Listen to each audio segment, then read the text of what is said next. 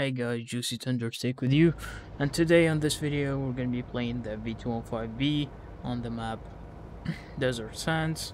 And on this game, it's gonna be an amazing game. Played it live on stream as usual. All my games are played live on stream, so if you wanna watch such games live, you can just hit the like button, subscribe to the channel, and yeah, activate the notification bell so you can get all the notifications. And of course you can join the Discord server where I also post all of my videos that are coming, and streams will get posted when I go live. So yeah, in this game, as you can see, we're on Desert Sands. Here I can see on the enemy team they have 1 light, 1 medium, 3 TDs, 2 heavies, and almost the same for us. But the thing is, like, I don't know where their enemies will come from, because there's only 2 light tanks, 2 mobile tanks that are going to spawn outside, and on this case they have 5 tanks that can come to sea, and I'm not really sure if they're gonna go to sea or if they're gonna go to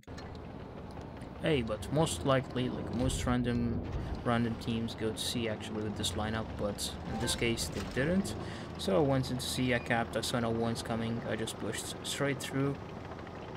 I saw the Conqueror spotted, so at this point I was like, okay, they're going outside and I need to go in.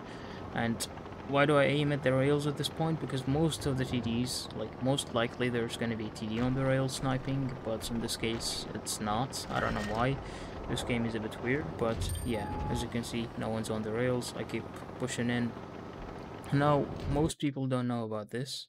Like, not most people, a lot of people don't know about this, but you can actually shoot through these stuff, you know? Like, there are a lot of hills outside that the enemies will be, like, too high, so you can actually shoot them. Give them one, and then give them a second. Nice snapshot. So 2 shots into the T30, taking like 50% of his HP without him being able to shoot me. And now as you can see the situation. What's the situation? 7 tanks on the outside from the enemy team. 2 in our spawn on the rails, 1 in front of me. This object was like really in a good position. Because I actually wanted to push outside, but I saw the object and I stopped. And in this case, the 120 actually goes in like a retard, and as you can see, he's gonna get deleted in a second because he got shot from T30, got shot from Object 268, and another tank, the Emil, which killed him. In this case, I can peek. Why? Because I know Object 268 shot, I know T30 shot, I know Emil shot, so in this case, I can just peek, give the T31 to make him a 1-shot, and I did, and then peeks the whole read. Now, if it was me, I wouldn't have peeked at that time, because he will get a lot of shots into him just for peeking like that. He killed the T30, that's good, yeah, but like he's gonna lose a lot of HP for it. So, as you can see, he lost a lot of HP.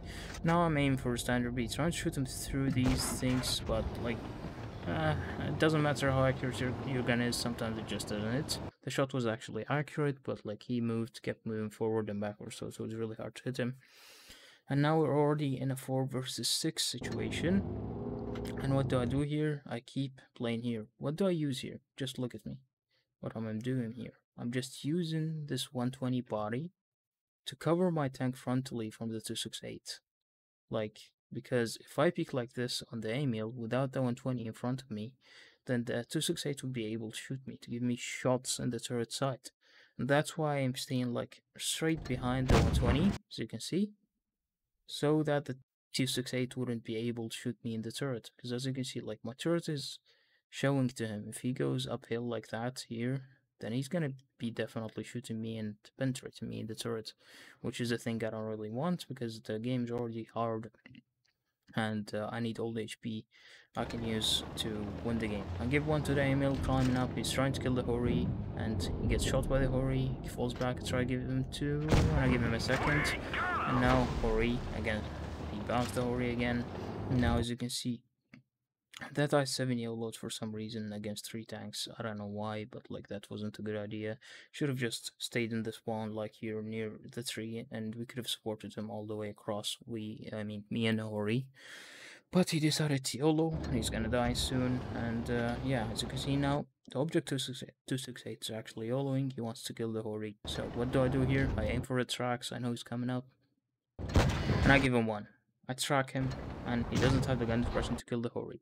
Now, if I haven't tracked this 268 would have killed the Hori, and then the Hori wouldn't have been able to kill the Emil, so there would have been an extra tank still alive at the game. But that track shot was important. Yes, he's gonna get that killed now, but still, that track shot made him shoot at the Emil to kill him. Now in this position, what do you see here? It's a 2 versus 5 now. Me and an STI. You can see 3 tanks on the other side, all the way on the other side, and then there is 2 tanks looking at me, the Panzer and the 268. What do I do on this situation? I have 2 TDs in front of me. I have 3 tanks on the other side trying to snipe me. What do I do in this position? This case. Look at what I do. I just hide myself from the Panzer by using the object 268 in front of me. Because I don't know, if I want to get shot, I want to get shot by 1 tank. 268, definitely, because it has the lower alpha. I don't want to get shot by Yak Panzer, or I don't want to get shot by both. So what do I do here? I use the body of the 268 to cover me from the Yak Panzer. And now when I see the chance, I have speed boost ready. I see the chance that I can actually push, because they're both turretless TDs. I use the speed boost, and now what do I do? This is like a really smart play. If you're ever in a situation like this, you should just play it like this, you know? Use your speed boost. As you can see, I go across both of them. Now, none of them can shoot me. And what do? I give the object 1 on my way, and then I cross the rails. When I cross the rails, the enemy mediums won't be able to shoot me from the other side. So that's what I did. Because if I would have stayed at that side, I would have been dead. Like, by now, I could have been dead, because the Conqueror would shoot me, T92 would shoot me, Standard B would shoot me, and the objects would shoot me, so I would have been dead. Did I do? Use the speed boost to go outside, get myself covered from the mediums, and at the same time, circling the turretless TDs that are absolutely, like, useless now, because they can't really catch up to me with the speed boost. Take out the 268, and now what do? I don't focus the Panzer. Why? Because the Panzer can't shoot me anyways. I'm already in a good position against him, so I don't really waste my time shooting him. What do? I pick up the Conqueror, I shoot the Conqueror, and then I fall back. Conqueror puts 1 into me again. Puts one back into me, but it's okay. Now the Conqueror is not spotted anymore. What do? I shoot the Panzer. Of course, why do you shoot him? And the tracks. Why? Because you want to stop him. You want to stop him. Like, he's even really slow because of the terrain and because of the higher hill that he's trying to traverse to shoot me, but my tank's too fast and my terrain resistance is better, so... And I have a turret, I have a good reload to keep him tracked, so that was like a big advantage for me with the FV. As you can see, every time he tries to turn, I keep him tracked, so that he doesn't really turn and shoot me. Now I'm gonna just finish him. So yeah, as you saw, like there was full HP 268 and almost full HP Panzer that were both taken out by myself on my own with a smart play and without losing much HP. And now the situation is it was 1 versus 4, now it's 1 versus 3 after I killed the Panzer. But the problem here is definitely the caps. As you know, Supremacy, they have double caps, and I'm against 3 tanks, and it's gonna be really hard.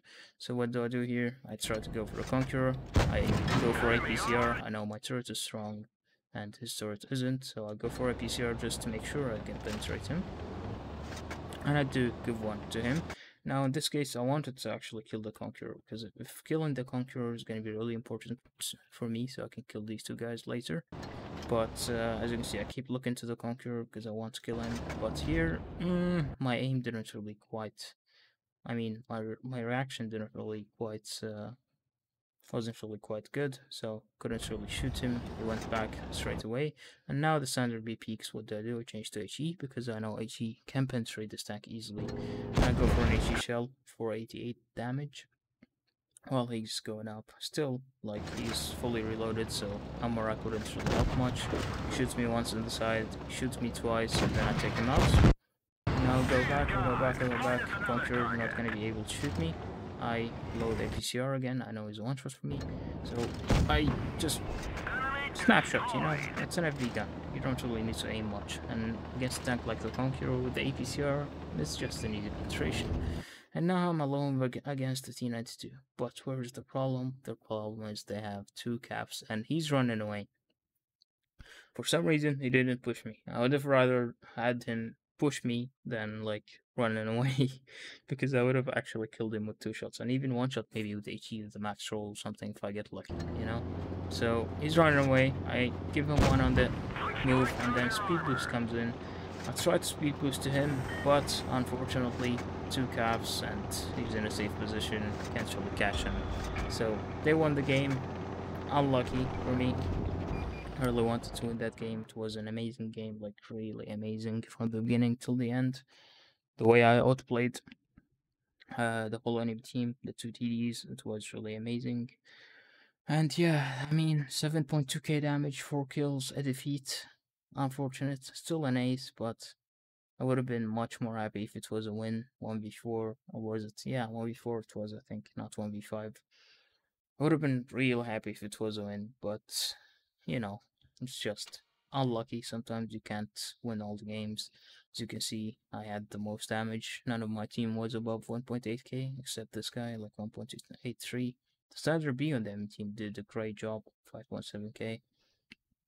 But yeah, like, man, this game was an amazing game. I really was frustrated on stream after I lose this game, like for the whole stream basically, because yeah, it was a game to win, and unfortunately T92 ran away and he had the caps. He actually played it smart to win the game for his team, so good job to him. And yeah, that was basically the game. One of my best games ever when it comes to outplaying the enemies and doing moves that are unexpected and really good.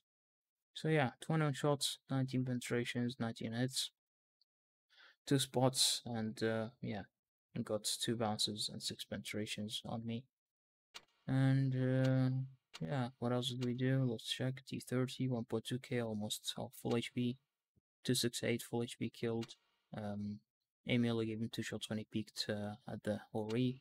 Conqueror 3 shots actually, but I think all of them were APCR, that's why they're low. And Yak Panzer 1.5k. This guy 6,600, and this guy 300. So I damaged the whole enemy team basically, but couldn't really kill them all. Unlucky. How much basic speed did you get? 1.7k, 1.75k. So yeah, great game, an ace mastery badge, but unluck at the end. Didn't have time to kill the T92. Otherwise, if I had like 5 more seconds, I would have killed him because I would have had the gun depression to kill him at B.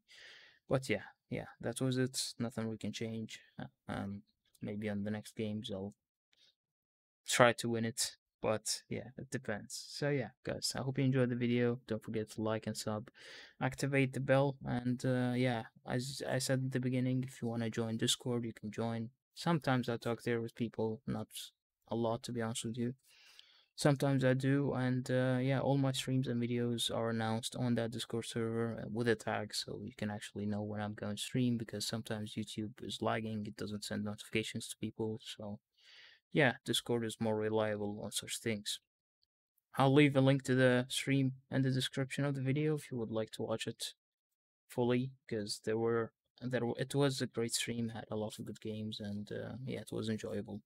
So yeah, guys, thank you all for watching, and see you on the next one. Goodbye.